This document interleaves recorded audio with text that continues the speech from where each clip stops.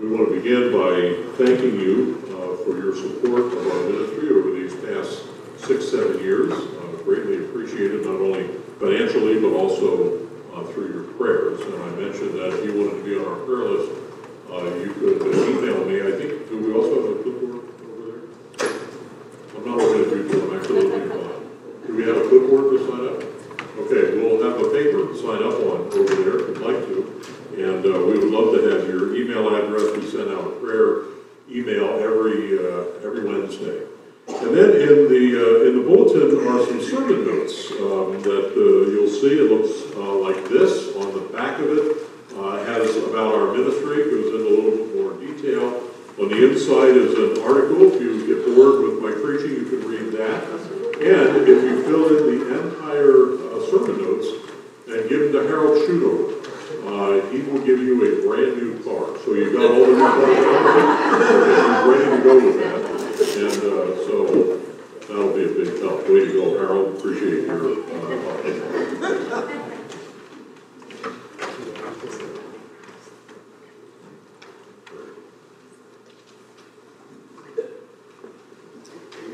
I left the back of my house to make my way to the office. It was Sunday afternoon, and this was at our Cape May Courthouse Church on October 21, 1979. This was my first church. I was 24 years old. Very green, very young. Had been the pastor of the church for about a half a year on this particular occasion. At the time, the church consisted of 10 acres, about 1 acre fronting Route 9 down in Cape May Courthouse, which at this point runs parallel to the Garden State Parkway. In fact, there's a wooden fence that divides the two, and that's where the church is. The house sits behind the church. In fact, between the back of the church and about 150 yards to where the parsonage is what we would call an area called wetlands. There's trees there, there's bushes there, there's thorns and scrub brushes there, and in the middle of this thing is a pool of water. Not sure where the water comes from. It's not run off from the parking lot. There's no creek leading into it. It's not drainage. It must be fed by some sort of spring, I assume. And I'm convinced that every mosquito in South Jersey comes from this particular pool. That pool right there. Well, on this Sunday afternoon, I stopped by the water just to look and refresh myself. Water seems to do that to me. Maybe it does to you as well. When I had a television program when I was pastoring, I would deliver it to a TV station, and I would, on my way back, go a long way so that I could go along the Susquehanna River, which down in the York County, Lancaster County area is really a wide and beautiful area. And I'd just park my car, and I'd pray, or I'd take a nap, or, was just looking at the water was very helpful. In fact, when I was writing my book on evangelism, I did so up at Word of Life, which was a camp in upstate New York. And I wanted to do it there because they had this beautiful lake, Screwed Lake, and they had these chalets. And I wanted to be in one focusing on that water so that would help in the writing process. And indeed it did. The problem was it was off-season, and so they gave me this one chalet that was directed this way to houses in Screwed Lake. And I thought, I can't do this. So I took the mirror off the wall and I put it onto a chair so that I could look in the mirror and I could see the lake. And the book was then completed. So we were able to do it. The water does that. But something unusual happened to me when I stopped by that pool on this particular Sunday afternoon. I felt a tremendous peace from God. I'd never felt that peace before. I've never felt that peace again. And it wasn't like a supernatural experience in the sense that I started speaking in tongues or prophesied or was slain in the Spirit. No, none of that. There was just an overwhelming sense, and in this sense it was supernatural, of the presence of God, which was all my life. Fast forward 3 days to Wednesday, October 24th, early afternoon. I'm in my office and I receive a phone call from my dad's pastoral assistant. Tom Smith and I had a good relationship. We always joked with each other, and so we would talk to each other, and we'd continue to joke from the time before. And I started joking like I normally do, and there was silence on the other end of the phone. And then I heard somebody weeping. And I thought, oh Oh no. Tom Smith, a retired state trooper, cut right to the chase. Your father has been killed in an automobile accident. Whoa, ton of bricks. I needed to tell Bonnie and my younger sister, who was staying with us at that time, but both were teaching in our Christian school, and so it must wait till after school. And I remember getting up from my desk and walking out the front door to where the mailboxes were, which were across the street. And on my way back, God gave me a verse. Be still and know that I am God. Psalm 46:10, the first part of that verse. Be still. Perhaps that little visit at the pool was him preparing me for the worst news that I had ever had in my life. I think that's exactly what it was. And as that pool was still, I needed to be still too. I have a sermon on that first part of that verse, be still. And in fact, I preached it here in 2011. I'll be testing you on that towards the end of this. No, I won't do that. But what I'd like to do today is I'd like to look at the second part of that verse within the first part. Be still, that was the first sermon that I had. And know, I want to look at that phrase, and know that I am God. And I want to make a principle, I want to state a principle first before we start, which is supported by the words in this chapter. And I'm going to make some application also from the chapter, and I'm going to conclude by reading the chapter to you, or by way of memory. All right, I'm going to try to do that in a dramatic presentation. We'll see how that goes. But here's the principle, and it's a very simple one. The more you know of God, the more content you will be in whatever circumstances come your way. Now you might be saying, well, that's a no-brainer. Maybe so. But this point hit me when I was reading and when I was studying for this sermon, and I was reading a sermon by Charles Spurgeon dated February 27, 1987. Sometimes I go way back in reading what I'm doing. Spurgeon noted that the 18th century poet Alexander Pope said, quote, the proper study of mankind is man. He disagreed with that. Spurgeon said, when men of God make God their study, then they discover in him those things which make him a refuge for their hours of danger, a strength for their days of labor, and a help for the emergencies of every kind. And so that took me to that principle. The more you know God, or of God, the more content you will be when trouble comes your way. I wanted to run this principle by Bonnie a little while ago, not that long ago. This is a pretty fresh sermon here. And we were sitting at dinner at an eatery, and I made a statement which I should have put into a question form. I didn't know I was going to do this for the sermon, but here was what the question should have been. Who do you trust more, me or the server? Now, the server was a nice person, and if the server knew something about food or food service, I would say she might want to trust that person more. I know nothing about food service. I know how to eat. I don't know anything about food service, and she reminds me of that a lot, especially when we were at Pineberg. You don't know anything about food service, Dan. You're right, I don't. But overall, who do you trust more? Well, we've been married going on 42 years. We were dating for 3 years before that. She knows me pretty well. We're talking maybe 45 years of knowing each other. Naturally, one would think she would trust me more because she's gotten to know me more. That comes back to this principle here. The more you know of God, the more you will trust in him when trouble comes your way. Move this to a spiritual level. Would a non-believer have any trust in God at all? Any trust in God at all? No.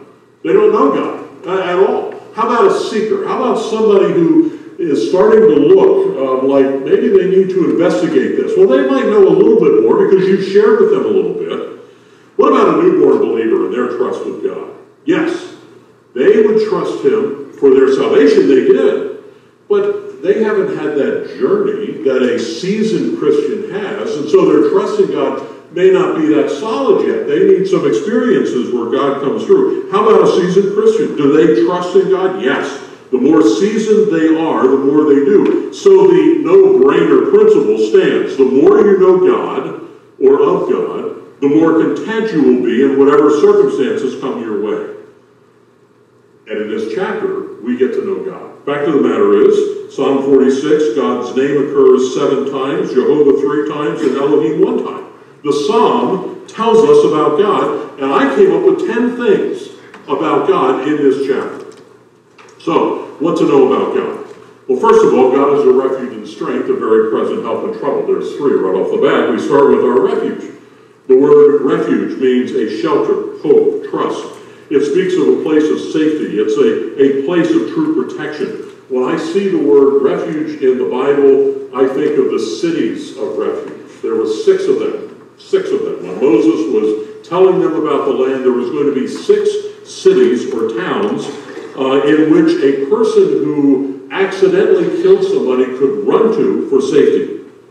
For example, maybe they have an axe and the head flies off and it hits somebody and kills them. Or an ox cart jerks forward, knocking someone over, and it runs over them and they die. Or somebody sitting in your lazy boy recliner and it breaks and causes a person to hit their head on the floor or the tile and they die. What are you going to do? Well, according to what was set up by Jewish law, you would run to a city of refuge, and that city would give you asylum until a case could be heard, until a trial could take place. If found not guilty, the person would need to remain in the city until the death of the high priest, at which point they could then go home and resume their life there. Otherwise, the avenger of death, the family member charged with avenging the victim's death, could kill him, according to Numbers 35:19. So a city of refuge. That's a pretty important place to be if you needed it. I've never been much into types when it comes to the Old Testament because it's not an exact science or easily understood. A type is something that happened in the Old Testament or is mentioned in the Old Testament as an example, and then it is fulfilled in the New Testament. For instance, when the children of Israel were sinning again as they were crossing the desert, and God brought snakes to them to bite them, and they would die, and then God said to Moses, put a snake on a pole, and if they looked at that snake, I will heal them. And John 3:14, as Moses lifted up the serpent in the wilderness, so must the Son of Man be lifted up. Well, that's a type. Type in the Old Testament, there it is fulfilled in the New Testament. So might this be. If we, a follower of Jesus, Christ is our refuge. We as sinners find a refuge in Him. We're guilty, but He takes that guilt from us. Even in times of trouble, we can take refuge in Him. So much better to take refuge in Him than to take refuge in humankind. It is better to take refuge in God than to trust in man. Psalm 118:8. The name of the Lord is a strong tower. The righteous run to it and are safe. Proverbs 18:10.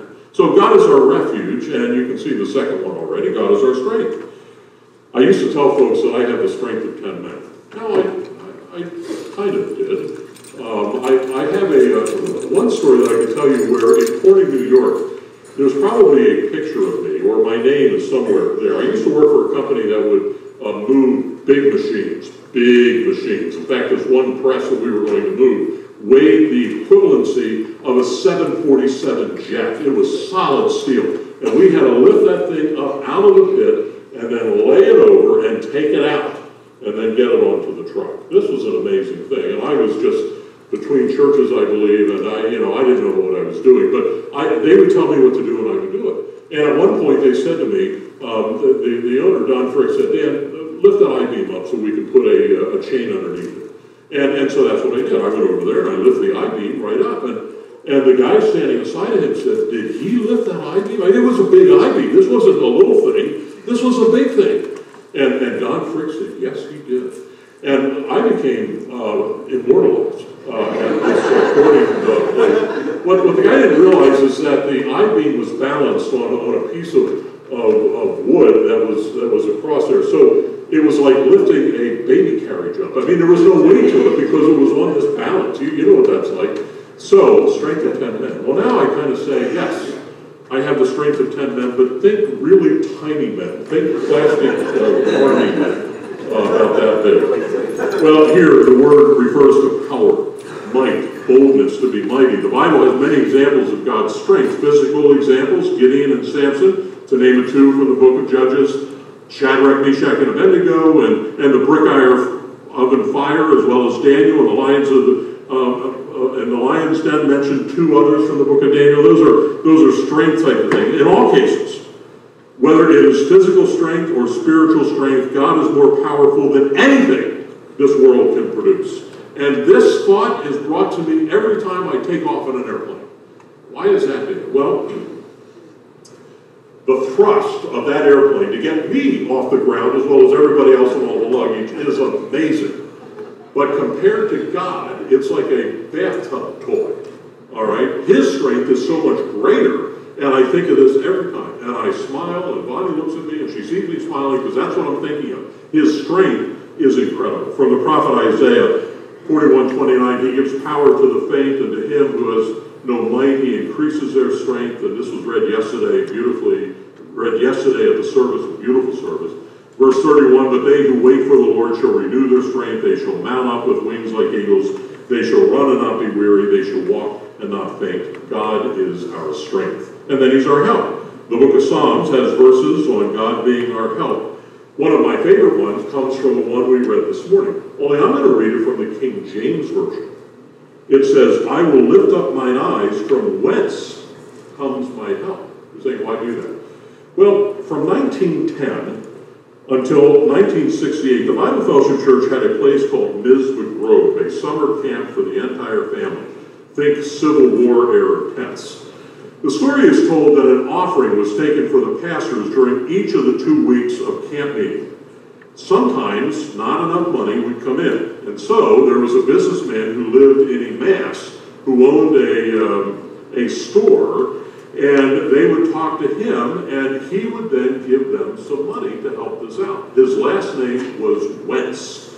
And so the pastors would quote this verse, from whence comes our help. Now that actually happened to be a picture of my dad, who was there at the time, obviously, and that's my favorite picture of my dad. He was a pastor as well at the Bible Fellowship Church. So, and I've used that verse too.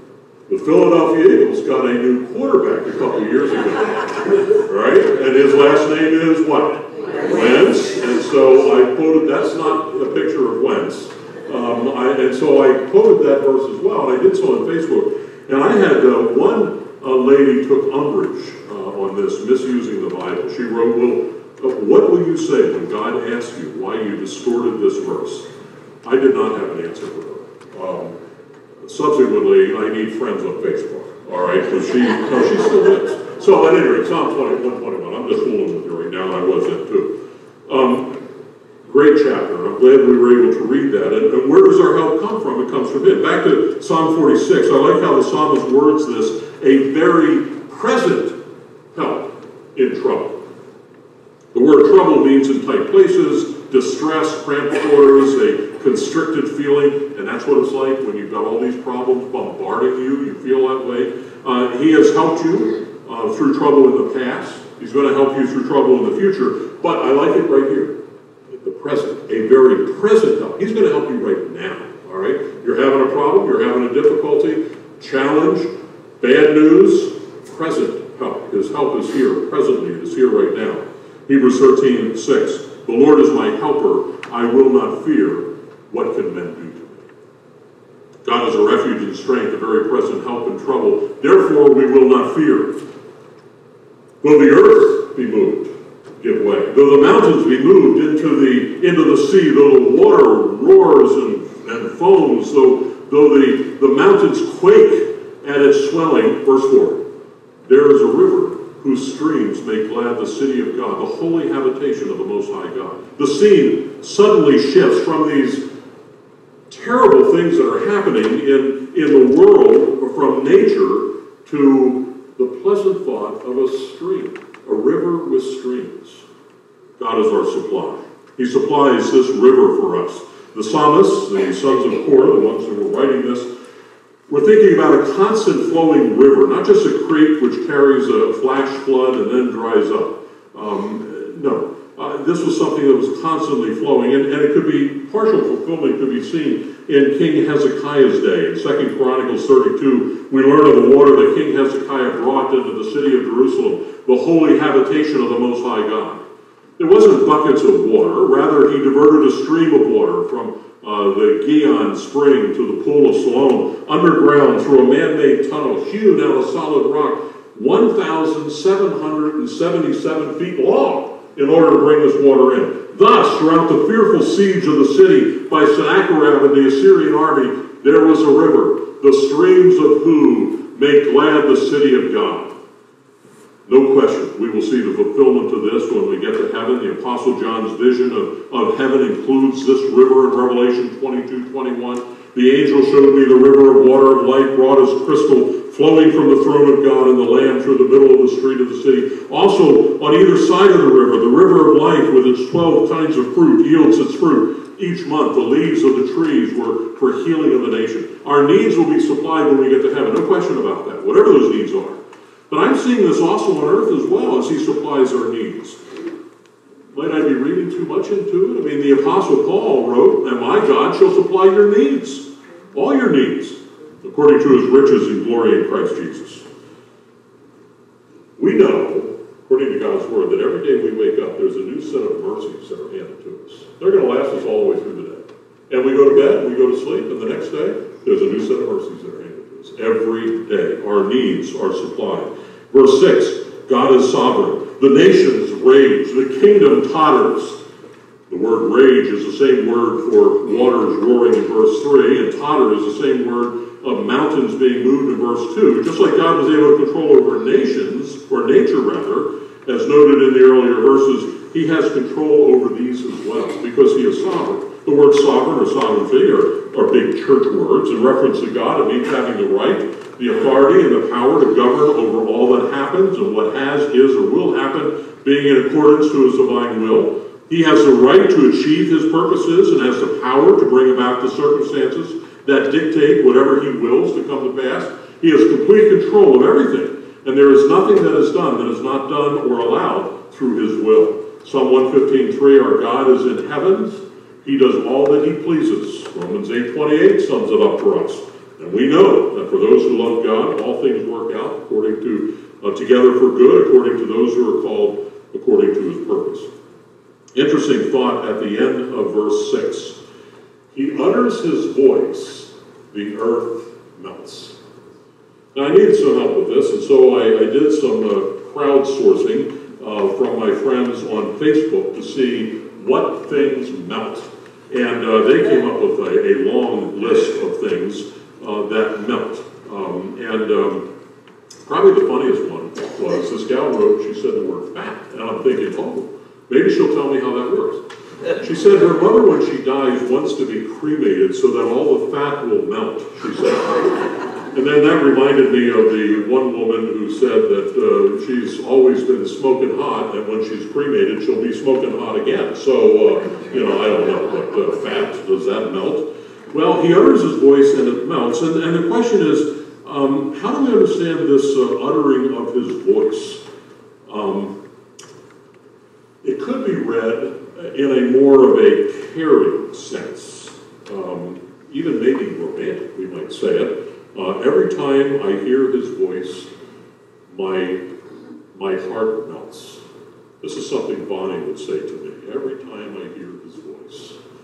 And oftentimes she'll say, that voice, just hearing that voice. I would be willing to sell this voice to you if you would like to have, I can say sweet nothings to you as well. And so it could be said in that sense, or it could be said in a loud voice, which would cause it to melt. I've always had a loud voice. My one grandfather said I sounded like a foghorn when I was a baby and I cried. I don't know if that's good or not. I know that from my report card, especially from E.B. Longenslayer's school in 6th grade with Mr. Hodson, where I sat, Joel, just this week I was doing some studying on the sermon and I sat in the very spot. I took a picture of it, the very spot I used to sit in his class. I am, as you know, I was the oldest ongoing student that school building has ever known. I went to school there in 65. And then I started seminary in 77, and I graduated in 99. So I was in that building for 4 decades. And now I got to tear it down, and I'm very upset about that. No. At any rate, Mr. Potson would write, he's too loud. Even when I whispered, I was too loud. And I guess it was because because of this voice. Well, Mount Sinai, the children of Israel were about to hear the voice of God, and they did, and it sounded like thunder, and they didn't like it. And they went to Moses and they said, oh, no. You listen to God and tell us what he says. We don't want to listen to him. It's too loud. We might melt, they may have thought. So when he says he uttered his voice, could it be with a loud shout? One gal noted, and she's from one of our churches up in New York, who is memorizing this chapter along with me as well, and she said, no, I think it could be a soft voice. God doesn't have to speak loud. He just has to say it, and we'll think it, and it can be done. Well, no question his sovereignty is seen in this. And then God is with us from verse 7. The Lord of hosts is with us. This refers to God as being commander-in-chief of the heavenly armies. The Lord is a mighty warrior, more than able to vanquish the enemy. He's in charge and he defends his children. His promise is to never leave us or forsake us. The quote initially comes from Moses, who gave this to his people near the end of his life. Be strong and courageous, do not fear, or be in dread of them, for it is the Lord your God who goes with you. He will never leave you or forsake you. Deuteronomy 31:6. In the New Testament, we see it again. This time at the end of the first set of instructions that the writer of Hebrew gives in chapter 13, he says, keep your life free from the love of money, be content with what you have, for he said, I will never leave you or forsake you. Remember, one of Jesus' names was Emmanuel, and Emmanuel means what? We'll get out of here a whole lot faster if you can play along here. God with us, that's what it means, God with us. And he is indeed with us. He's not only with us, but in these two verses, verse 7 and 11, we see that God is our fortress. He's our protection. The God of Jacob is our fortress. A fortress was the protection for Mid-Easterners when this psalm would have been written. Those who lived in tents were sitting ducks for marauders and invaders. Those who lived in towns or cities which had no walls were defenseless, could easily be defeated. But those who were in the fortress were protected, cities with walls, like a fortress. So to have God as our fortress gives off the idea of protection. The fact that he is God of Jacob brings to light all that he did for Jacob and his family, the Israelites, how he was their fortress. He reminded, however, that our fortress or protection is not in better circumstances or in avoiding problems or in anything on this earth. Instead, our protection is the very presence of the Holy Spirit and the solid rock work of Jesus on our behalf, which has guaranteed our help and promised that we will make it safely home to glory. Psalm 19:2, the Lord, my rock and my fortress and my deliverer, my God, my rock in whom I take refuge, my shield and the horn of my salvation, my stronghold. And then God is in control. Come, behold the works of the Lord, how he brought desolations on the earth. He makes wars cease to the end of the earth. He breaks the bow and he shatters the spear. He burns the chariots with fire. Some of you are thinking, wait a second, this is the same as number 5. God who is sovereign. It is indeed. But I needed 10.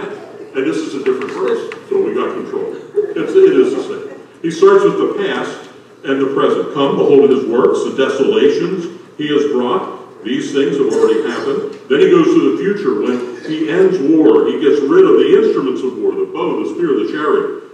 Oh, how I wish that were now. Maranatha, come Lord Jesus. God is sovereign. He's in control of all things. And because of this, God will be exalted. I will be exalted among the nations. I will be exalted in the earth. Again, this is future. Philippians 2:10-11, so that at the same name of Jesus, every knee shall bow in heaven and on earth and under earth, and every tongue confess that Jesus Christ is Lord to the glory of God. God wins. In the end, he wins. He brings peace. During Isaiah's time, Judah was looking for help from the Egyptians. And even though God warned against it, Judah did not need Egyptian might. They needed reliance on the Lord. Here's what Isaiah said, in repentance and rest is your salvation, in quietness and trust in strength. Not in the Egyptians. Put it in him. To be exalted, think of the winning coach who is hoisted to the shoulders of their players as they carry him off the field. Of course, nowadays they dunk him with Gatorade or something like that. But I like that song, I will exalt thee. For thou, O Lord, art high above the earth. Thou art exalted above all gods. I exalt thee, I exalt thee, I exalt thee, O Lord. I exalt thee, I exalt thee. I like that. And then number 5, God is God. All these characteristics are just a few of God's attributes, but they show that God is God, and there is no one like him. Isaiah 46:9, God says, I am God, and there is no other. I am God, and there is none like me. Sounds pretty exclusive, doesn't it? Doesn't quite fit in our tolerant society, but I don't care, and neither does God. God is God, there is none other. Now, the more you know of God and of God, there are some results, some pleasing results. Let's go back and look at these. Therefore, I will not fear.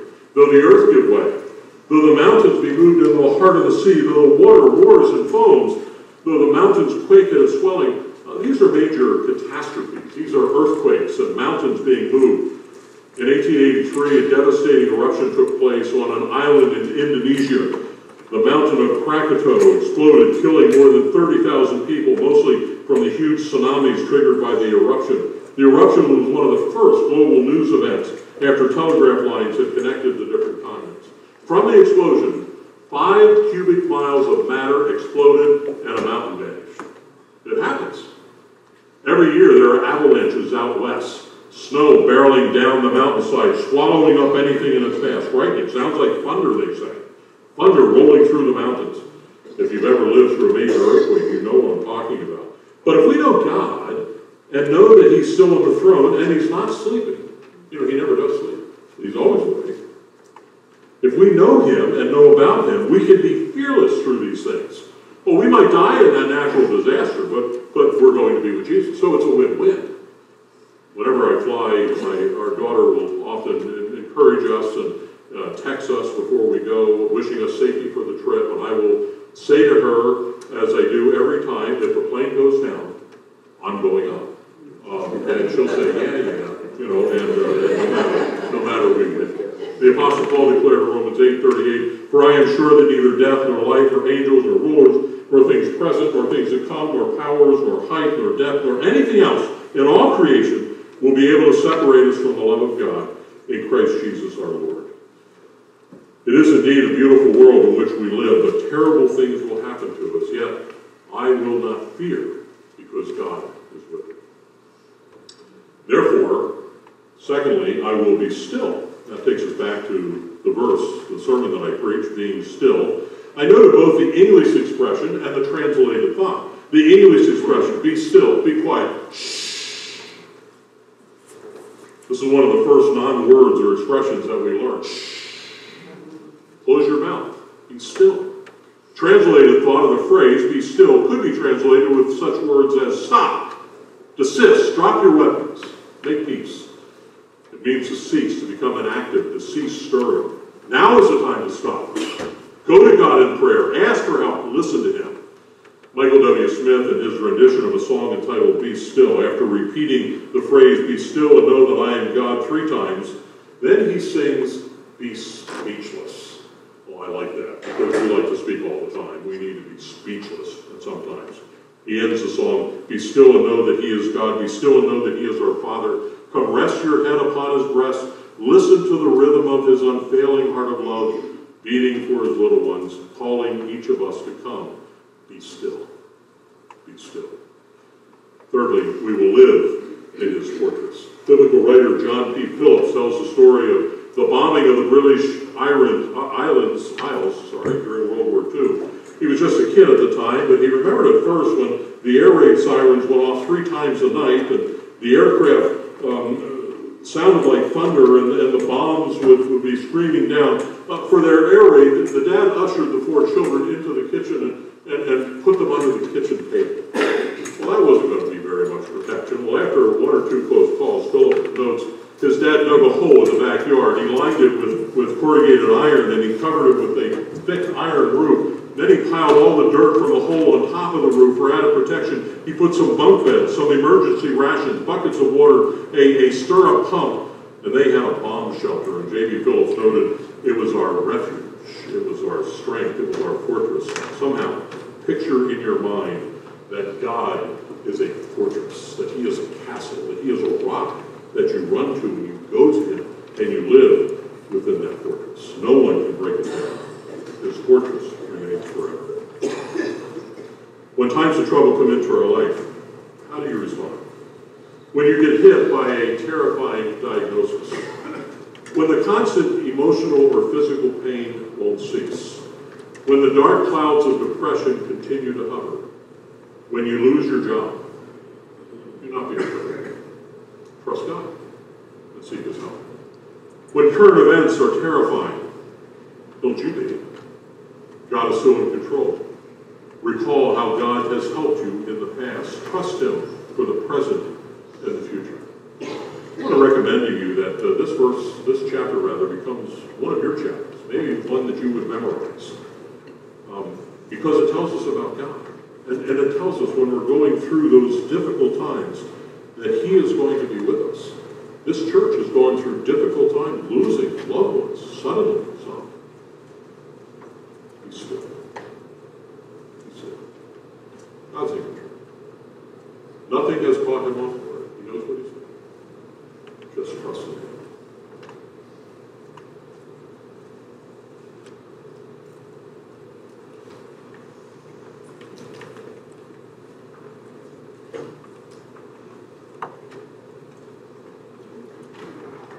Psalm 46.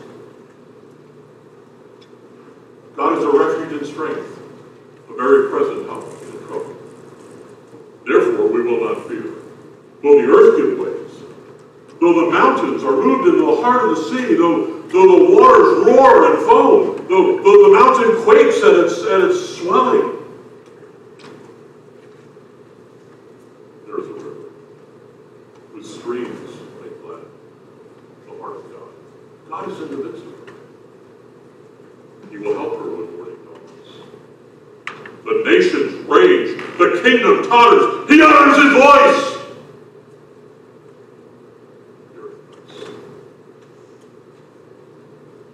The Lord of hosts is with us. The God of Jacob is our fortress. Come, behold the works of the Lord, how He's brought desolations upon the earth. He causes wars to cease to the end of the earth. He breaks the bow. He shatters the spear. He burns a chariot with fire.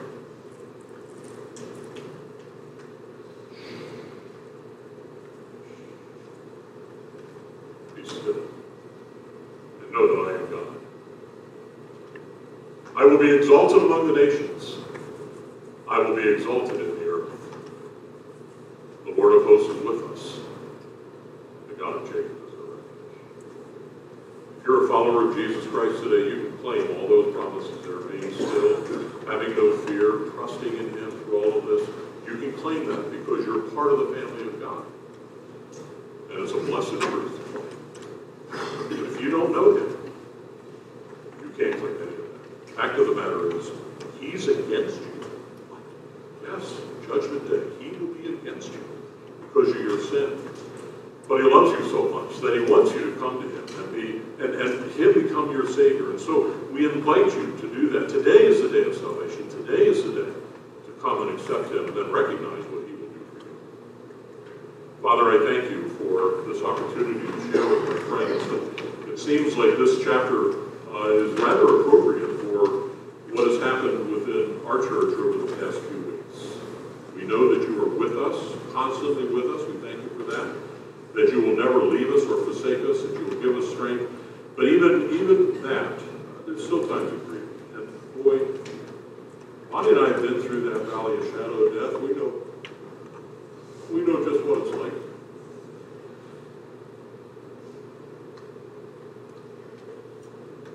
But we know that You're walking with us, that You will always be with us, and that You will give us peace.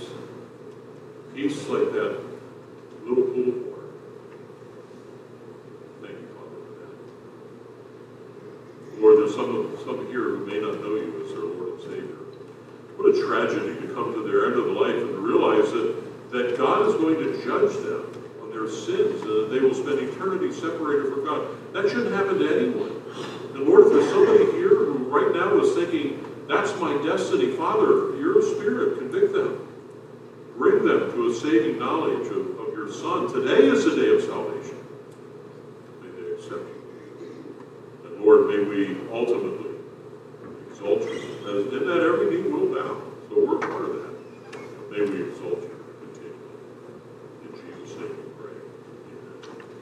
We're going to sing a closing hymn, and This particular chapter, Psalm 46, was the favorite chapter of Martin Luther.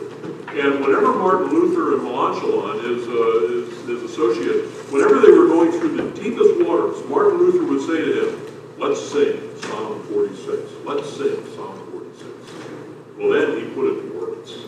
A mighty fortress is our God. So with exultation in our hearts, let us sing this great, great hymn of the faith, which reflects Psalm 46.